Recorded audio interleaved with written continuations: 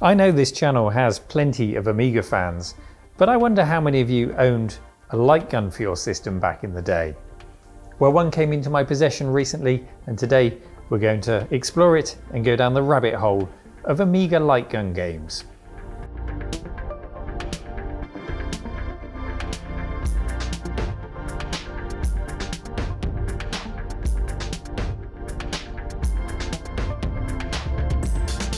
Hello cave dwellers, welcome into the cave. Today we're looking at this. It's the Trojan Phazer light gun.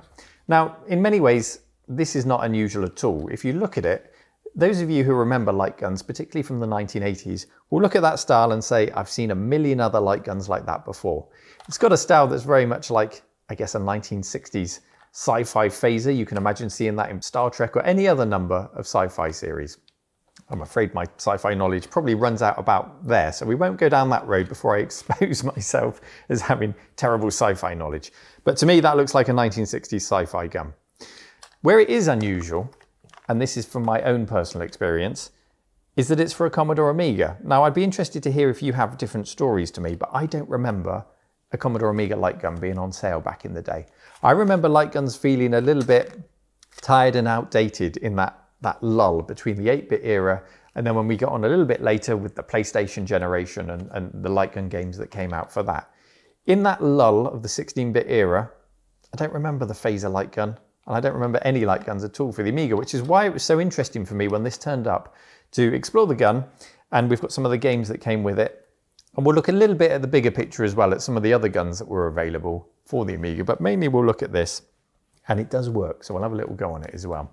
Now, light guns weren't just a gimmick of the 1980s or even the 70s, because some of you will remember there were the simple Pong machines that combined the Pong paddles with a light gun, and you could do a simple kind of skeet shoot game where the square would bounce around the screen and you had to shoot it with a light gun. So in many ways, these are some of the earliest style gaming peripherals alongside paddles that were ever made for gaming. The most familiar to many of you will be the NES Zapper. I think that's one of the best looking light guns ever made. Duck Hunt was the obvious game to play with the Zapper, and the combination of the simple electronics and fairly cheap to make electronics in these guns and the CRT beam on our old pre-flat screen televisions that made them work meant that the result was accurate enough and the timing was fast enough on these things for you to actually have a good gaming experience. But it didn't matter how good a gun looked, because we were stuck in that classic chicken egg light gun situation, which was if you parted with your hard-earned cash for one of these, it was highly likely that there would be no more games for it than those that were bundled in the pack with it. Why would developers make games for a bit of kit that didn't come as standard and try to cater to a subset of a platform's owners when you could appeal to absolutely everyone? We've seen it time and time again with many peripherals over the years.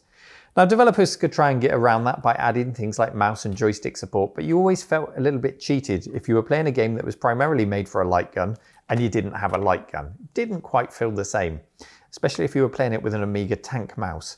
That certainly didn't feel like a gun, or a tank for that matter. So it would take the next generation again when we went into the 32-bit era with classic arcades that came along like Virtua Cop, Point Blank, Time Crisis, all of these games that then got arcade perfect ports down to the PlayStation or the Sega Saturn, or indeed we got great ports on the PC at that point. It would take those killer apps to really reinvigorate the excitement for light guns that we first saw in the earlier ones when this new technology came along and it looked great, and then again in that later generation. But we have this lull in the middle, this 16-bit lull.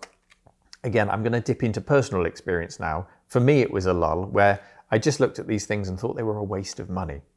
So that's why it surprised me when this one came up for the Amiga, because I don't remember seeing such a device for the Amiga. And we've got games to try it out, and I've discovered that there were a few more options available. So my world was not fully informed back then, and we're going to rectify that now. We're going to learn a little bit about this as well as the wider picture of light gun games on the Commodore Amiga, and we're actually going to try some out and see if they're any good. We'd like to thank PCBWay.com for supporting our episode today. They aren't just about PCBs, although they do a tremendous job of that. They also offer CNC machining, sheet metal fabrication, 3D printing and injection molding. If you're creating, then PCBWay.com can help you bring your project to life. Get an instant quote now over at PCBWay.com, and we thank them for their support.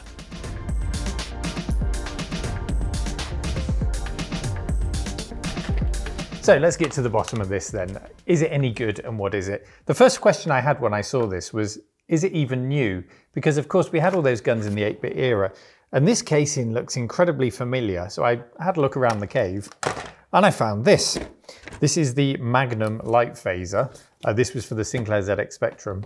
And you can see that that has absolutely come from the same mold. You've got the same features all the way down here.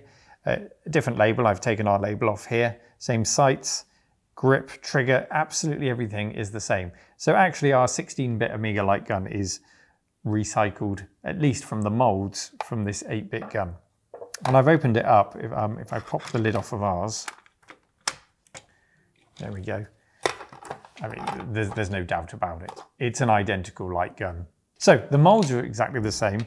I would love to show you inside this one, but the difference is, I say the molds are the same. The other half of our Amiga one has screw holes, and this one is the same on both sides. There are no screws. And try as I might to kind of prise it open, it just feels rock solid. It feels like this thing has been glued together. So I'm not going to force it because I think something will just break in the process of trying to open this one. But we can look inside our Amiga light gun and you can see it's very simple. Very little going on in there. We've got the trigger here, which activates the micro switch here, which tells the photo transistor over here to do its thing via the lens. That's it. It's really that simple, and that's why they could be sold pretty cheaply. I think this one was £29 when it came to market. So that's what our gun looks like inside. And there were two games that were bundled with it. They were Skeet Shoot and Orbital Destroyer, both from 1991, the year that the gun was released. And then there were some extra commercial games that you could buy off the shelf, such as this one, which you got a look at earlier. We've got the screws from the gun there. Let's take those out the way. And we just have to talk about the lizard on this front cover, really, don't we? In what planet do lizards have to wear knee-high boots? You can just see them peeking over there. But we shouldn't judge a game by its cover art, should we? So I'm going to put the screws back into the gun. Let's put it back together. And we're going to start off our Amiga light gun experience by testing out Skeet Shoot, Orbital Destroyer, and Aliex. Let's give them a try first.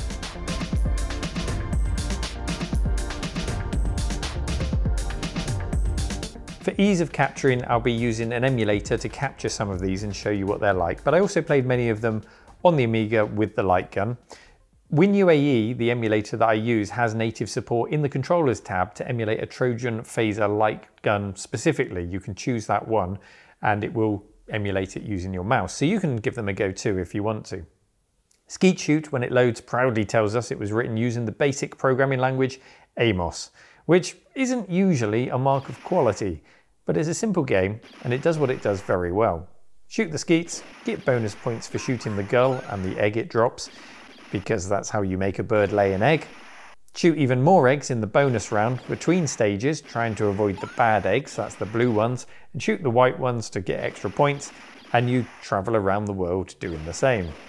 I'm okay with this game, and I realised straight away something that I already knew, but I use these light guns so infrequently it's often easy to forget. They work great. You don't ever feel cheated by them. You might feel cheated by the game, of course, but the light gun itself is responsive, its aim is true, and it works just as well on an Amiga as I know light guns do on any other system, pretty much, with a CRT. The other packing title is Orbital Destroyer, which is more like a traditional shoot 'em up in that you have waves of enemies appearing in patterns, swirling around the screen, and you have to shoot them. What caught my eye on this game is that in the credits it says it's made by Software Creations and that the programmer is Mike Delves. Now, Software Creations was a pretty big deal.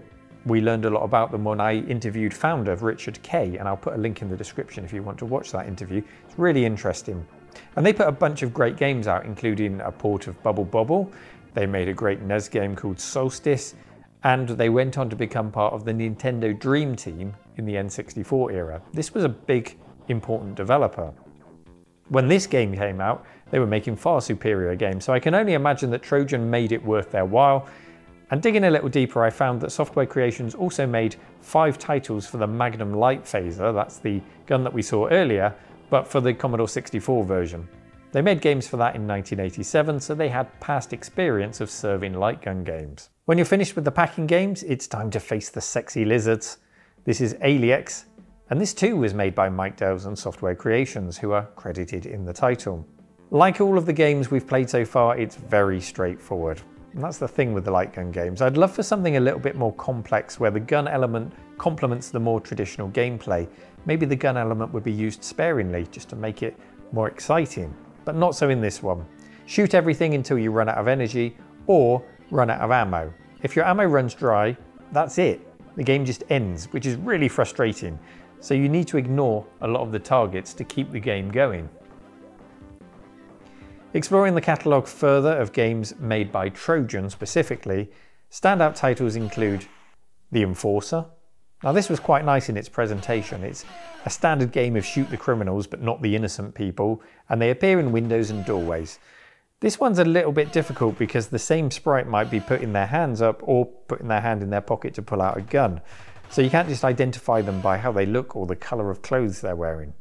Although the little old lady pulls a gun from her purse seemingly every time, so you can never trust the little old ladies. Firestar, this one was a little bit odd. You're on patrol in space and you have to identify and shoot the bad ships hidden amongst the traffic. It's like you're some kind of space traffic warden. This is another one where you think you're doing really well, but then everything comes to an abrupt halt just because you've run out of ammo. So those are some of the games that were packed in with the gun by Trojan or made by Trojan and sold at retail. I can find 2 more examples of games that were made by third parties that specifically supported the Trojan light gun. The first is Die Hard 2 by Grand Slam. This is based on the movie, of course, and I think at first glance you'd be hard pressed to tell this was on a 16-bit system. It looks very Commodore 64-like to me with that colour palette. It's a game that goes from pretty easy to monstrously hard in a split second, but in its favour it does at least feel like it's a longer game with more variety than those that we've seen so far. The levels follow the theme of the film, so we're starting off in the airport here, trying to shoot the bad guys and avoid the innocent children carrying balloons. And looking into reviews, there was indeed a C64 version, so that comes as no surprise, as well as an Amiga version which scored as low as 36% and as high as 75% across magazines. I'd put that around about 50%, I think that would be a fair score. The standout title by far for the lineup of games that supports natively the Trojan Phazer is Space Gun, published by Ocean.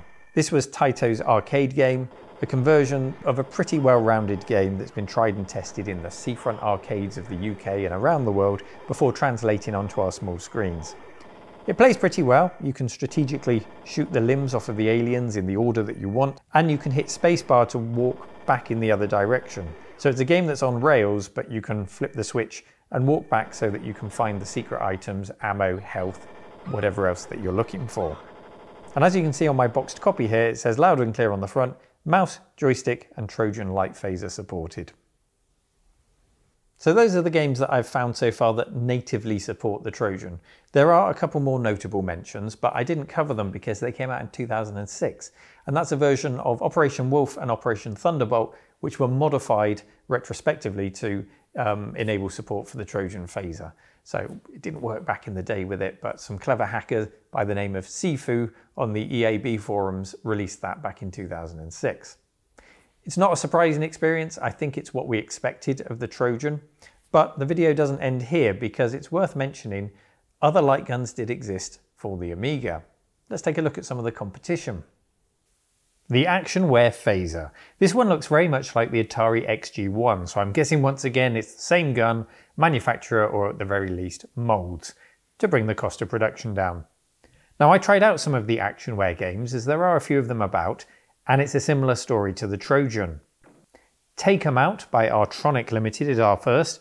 This one starts off in a shooting range and you have to make the grade to hit the mean streets of somewhere. Basingstoke perhaps? And I quite like the animations in this one, but it did all get a little bit too odd when a ninja appeared on the roof, and he was quickly followed by Rambo hiding in the bins.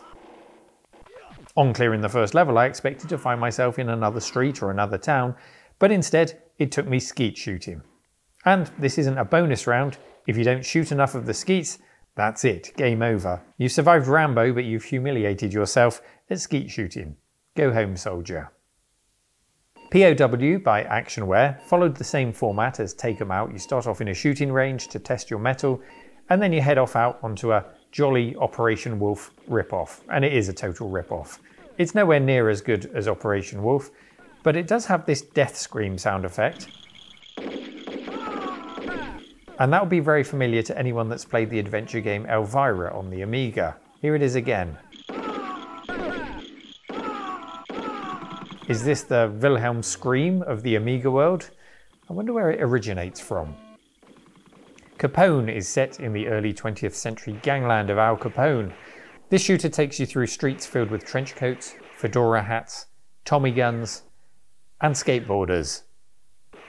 And we all remember it wasn't the crime syndicates that got Al Capone locked up in the end, it was the skateboarding violations. Creature, not to be confused with Creatures, is set in space. You have to guide your little guy into a space station, and you have to protect him by shooting the aliens, tentacles and slime coming towards him. It's kind of like Space Gun if Space Gun was written 10 years earlier.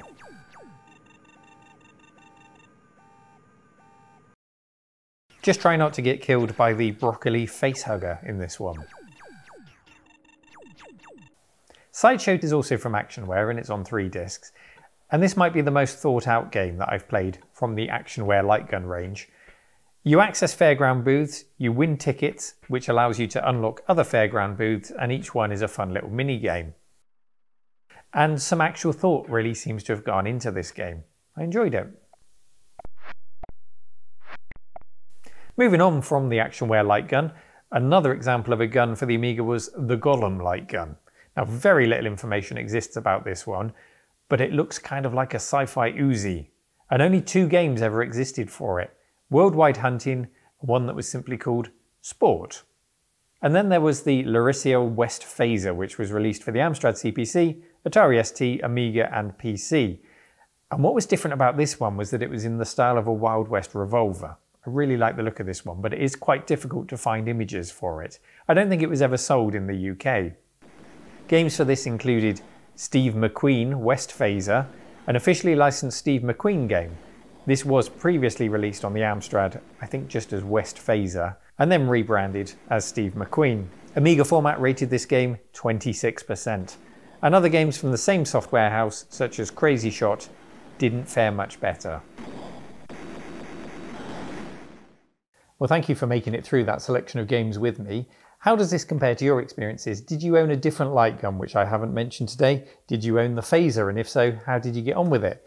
Did it just gather dust on the shelf, like I suspect it would have done for many owners? Regardless, I have enjoyed exploring the games today, not necessarily because they've been fun, some of them were, Space Gun in particular, but because I've just found it interesting exploring the genre. And you should too. If you want to jump on WinUAE, as I mentioned earlier, just go into the Controls tab, select your mouse, and then in the next tab drop down and you can either choose generic light gun or specifically the Trojan Phazer. And between those two you can play just about every light gun compatible game. Granted, it's with a mouse, which isn't quite the same, but at least you can give them a try and see what you may or may not have been missing. As always, thank you for taking the time to watch. Take care, and I'll see you next time. Bye-bye.